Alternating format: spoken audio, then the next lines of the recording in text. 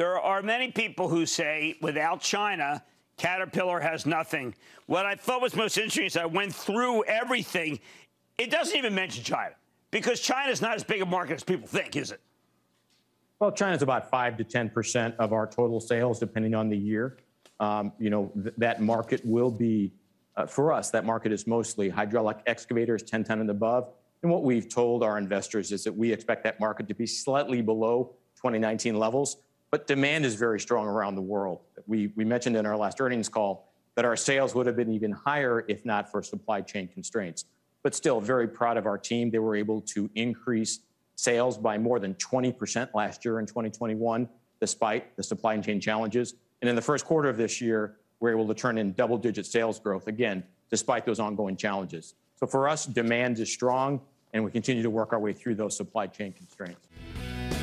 Don't miss a second of Mad Money. Follow @Jim Cramer on Twitter. Have a question? Tweet Cramer. #MadTweets.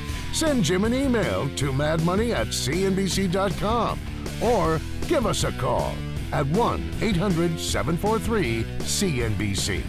Miss something? Head to madmoney.cnbc.com.